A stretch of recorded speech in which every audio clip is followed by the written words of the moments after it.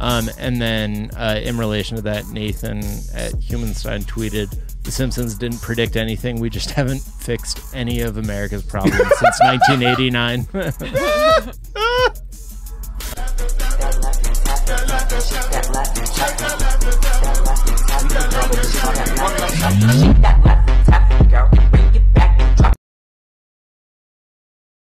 We should probably talk about this. Humanstein. Contextualize everything. Inauguration Day was an all-time great day for posting on the internet.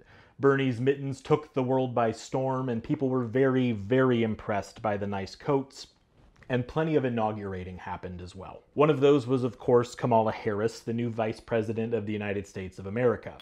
The VP wore purple, as many in attendance did. Michelle Obama and Hillary Clinton also wore purple to represent unity between blue and red, the symbolic colors of the US's major parties. Harris wore a purple dress and a calf-length overcoat with notched lapels, and the internet quickly noted its resemblance to the purple pantsuit that Lisa Simpson donned in the Simpsons episode Bart to the Future from 2000, which set off yet another wave of "The Simpsons predicted the future" mania all over the internet. Never mind, of course, that Lisa's outfit and appearance in the episode from 2000 was a direct reference to the then First Lady Hillary Clinton's famous pantsuits. Once again, the incredibly thin 9/11 stuff cropped up. Once again, Trump going down that escalator was oohed and awed over as a prediction rather than treated as the reference that it was. Trump went down that escalator in June of 2015 to announce his presidency, and the Simpsons bit with the escalator is a recreation of that moment that they made for a YouTube short in July of 2015. If it were simply a case of people getting a light chuckle over similarities between a long-running sitcom and current events, it wouldn't warrant much criticism. Unfortunately, there are more than a few reasons to be worried about how fervently people share and buy into this kind of meme. The first of which is that The Simpsons predicted the future is a gateway to conspiracy theories like predictive programming. I don't have the mental energy to dismantle quote-unquote predictive programming today. It is very fake and it is very silly. Thankfully, the world's preeminent orange comic strip cat historian Quinton Reviews has already covered this subject in a series of videos, which I'll link in the description below.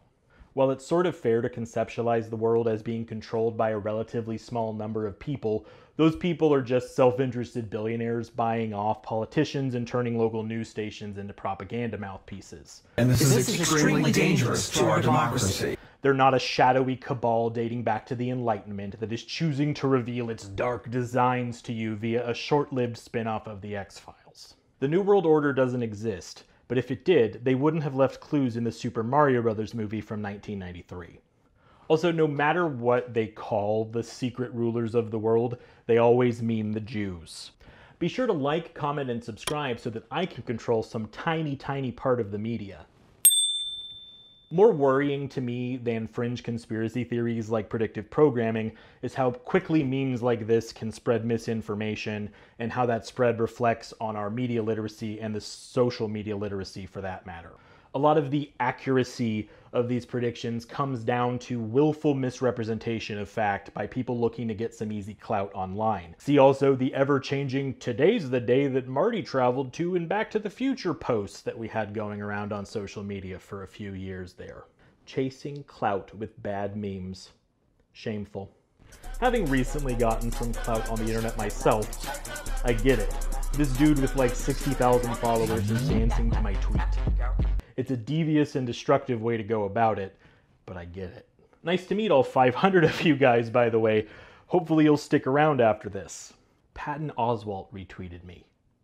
Matilda retweeted me. The Trump going down the escalator bit from July 2015 was a month after Trump went down the escalator in real life, and this was reframed, lied about in memes and on social media as having been from Bart to the Future, where the budget crunch from President Trump clip and Lisa's purple pantsuit both originated. A cursory Google search would show that that's not true, but as Jonathan Swift put it in 1710, falsehood flies and the truth comes limping after it.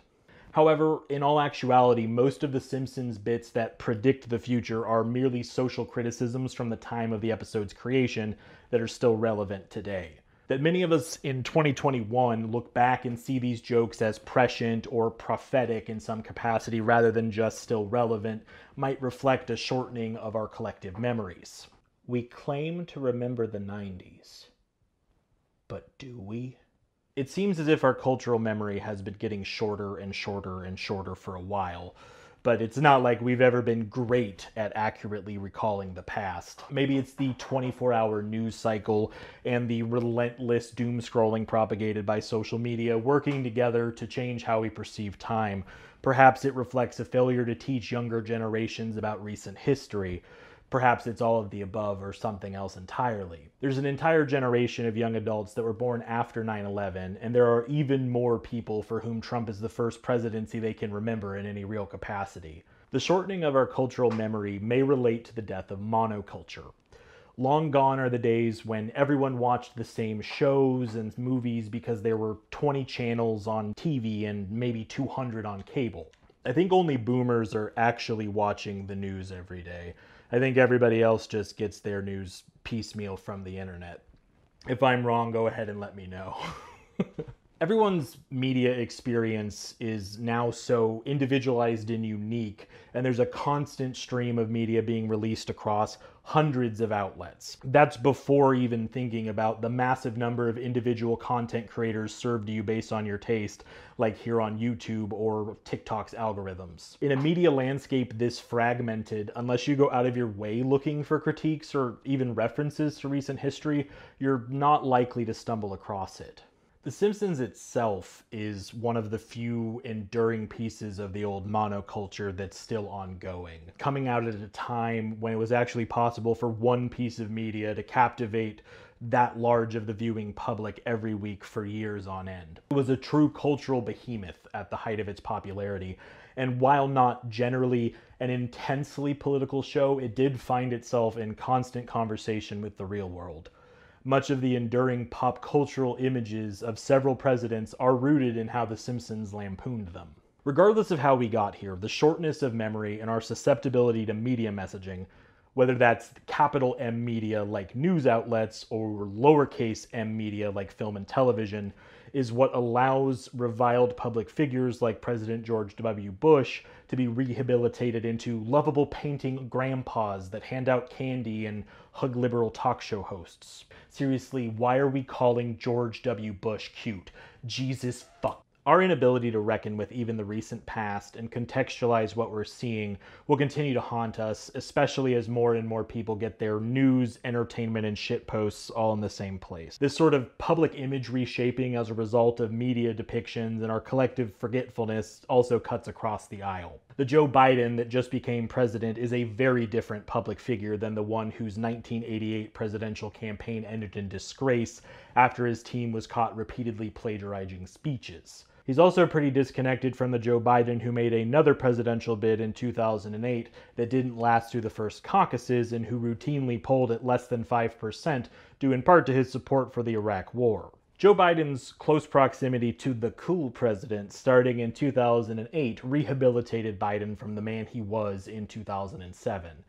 That Joe was the guy that supported the Patriot Act and voted for the wars in Iraq and Afghanistan. His voting record suddenly didn't matter very much to liberals or to casual observers, nor did the fact that Obama picked Biden as a running mate because Biden made the ticket significantly more moderate. The Joe Biden that got elected president wasn't even really the Obama VP. Because of the nature of modern politics and optics, the Joe Biden that became president was some combination of the Parks and Recreation Joe Biden, famously adored by Leslie Knope, and the aviator sunglasses wearing ice cream cone licking version from the Onion headlines, combined with the worrying trend of liberal fan fiction on Twitter. I'm not suggesting that the American people can't differentiate between fiction and reality. However, there's a great deal of evidence to justify being a little worried that we aren't very good at it as pop culture, current events, and memes converge, and the lines between them all get blurrier and blurrier every single day. The very casual rejections of reality and rewriting of history that has allowed George W. Bush, or to a much lesser extent Joe Biden, to transform their public images aren't dissimilar from the alternative facts of Trump or the problem of fake news that in part led to Trump's election. Fake news, too, is a problem of media literacy. Those that tumble down the rabbit hole of QAnon or any of the related deep state conspiracies were susceptible because their media literacy skills weren't up to snuff, and they saw one too many ridiculous headlines on their Facebook feed. They couldn't or wouldn't recognize that what they were reading was weapons-grade nonsense, and as a result, they fell for some truly ridiculous shit. Ridiculous shit on the internet, as it turns out, has real-world consequences now. That's not to say that failing to decode decades-old jokes on The Simpsons is equivalent to falling for the QAnon grift, just that these problems come from the same general issue of media literacy. The Simpsons is not prescient or prophetic because it made a joke about an uprising against the police in 1993, not when the murders of Rodney King and the LA riots were a fresh wound from less than a year before. That those kind of references are still relevant shouldn't simply be chuckled at and filed away as The Simpsons predicting the future or calling it. They should be seen as a depressing failure that so little has fundamentally changed since the time of the joke that it actually lands harder today than it did in '93. Throughout pop culture, we have this issue with cultural criticism from the past simply being filed away as strangely prescient instead of reckoning with them. V for Vendetta, the comic by Alan Moore and David Lloyd, was not eerily prescient for depicting a future theocratic police state that clamped down on civil liberties and tightly regulated the media. Not when it was written as a blatant critique of Tory policymakers like Margaret Thatcher that were in power in England at the time of its creation in 1982. The elements and emphasis added by the Wachowski sisters, two trans women making their live-action adaptation during the George W. Bush presidency, were equally reflective of real-world problems leading to its 2005 release. Throw a dart at any piece of science fiction from at any point in the last 200 years, and there's a very good chance it's critiquing and thinking about a social problem we're still tackling today, that forward-thinking people recognized as a problem in their society then. Politicians and cultural figures like the sentient haircut Josh Hawley love to throw words like Orwellian around, and unless we work to increase our collective understanding of art and history, figures like Orwell will become little more than references made by people that haven't read their work. When 1984 was written in 1948, the year 1984 may have been far-flung, but the fears and concerns that Orwell expressed about nationalism, consolidation of power, censorship, surveillance, and slipping standards of living were not. Orwell's dystopian future is extrapolated from real issues the world was facing following World War II and tracing along the lines of actual history while projecting his awful future. The idea of the three superstates that set the stage for 1984 were drawn directly from the 1943 Tehran Conference when Stalin, Churchill, and Roosevelt discussed their global areas of influence. The rolling blackouts, bland food, and scarcity of essential goods directly reflected the kind of austerity that World War II Londoners like Orwell himself faced. The perpetual war between those three superstates was a recitation of the then current belief that World War III was just around the corner. Most of our art is in conversation with the realities of the world, to some degree, and a great deal of it is made with the high-minded ideal that it might change the world.